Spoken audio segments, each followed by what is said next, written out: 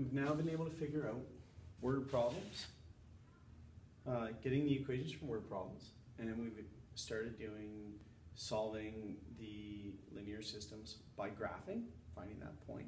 But now graphing isn't always perfect, so we need to be able to do the algebra. First method I'm going to show you is called substitution. Now, so we're going to solve the linear system by substitution. Substitution means replacing something with its equivalent. So when I look at this, my first instinct is to rearrange one of my equations and sub it in. But in this case, I'm going to look at it and pause for a second, and I said, well, 18 is equal to 5x minus 3y. And 18 is equal to this. That means we also know that 18 is equal to 18.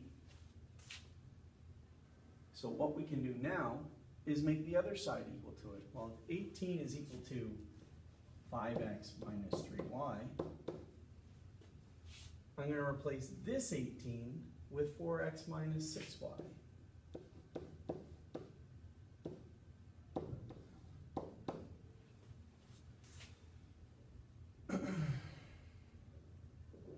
And that's not going to be fun, so we'll skip that.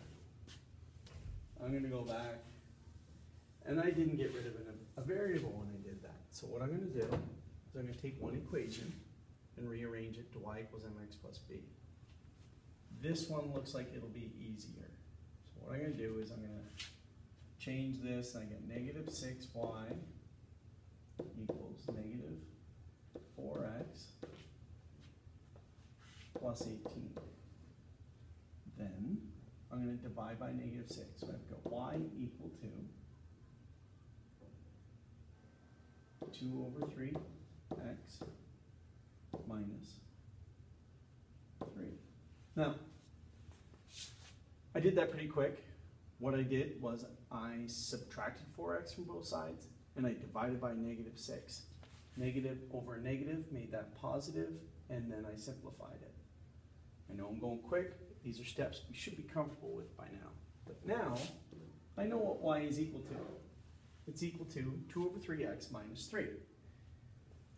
I'm going to replace y in the first equation with 2 over 3x minus 3.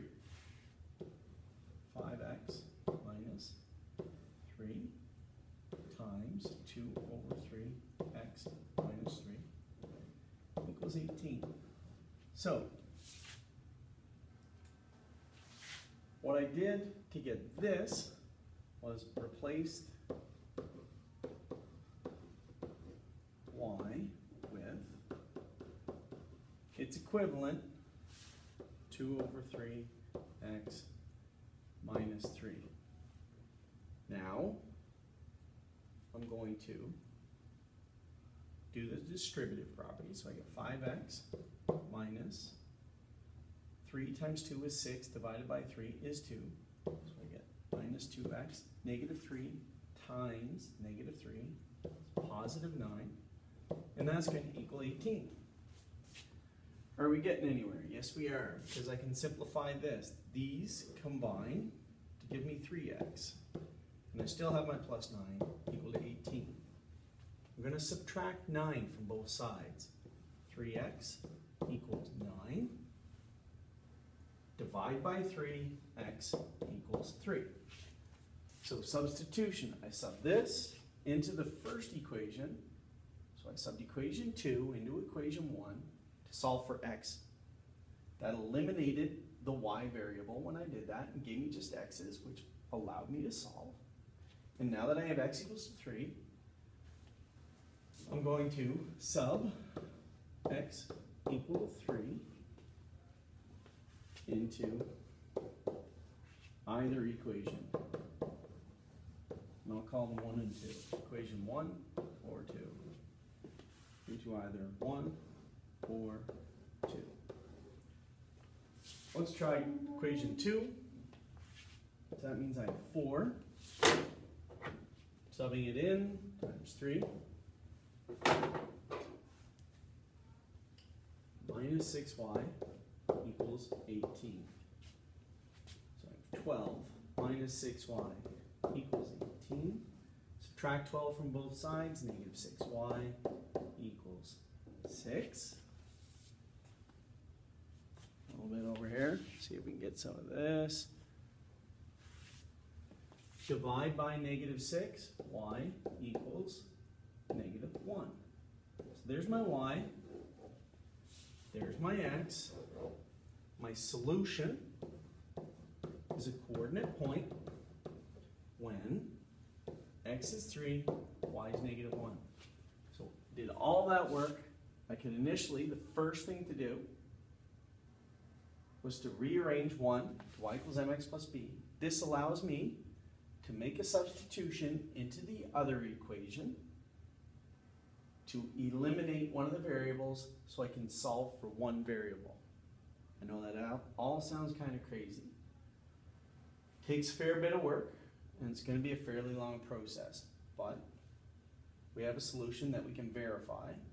I can sub this back into either equation and it should make it true. First one, 15 plus 3y equals 18. Look at that, 5 times 3 minus 3 times negative 1 equals, back to the blue, and that gives me 15 plus 3 equals 18. True. Do the same with the next one. 4 times 3 minus 6 times negative 1 equals 18. 12 plus 6 equals 18. True. So we verified here was a verification. And it worked out. 3, negative 1 is correct.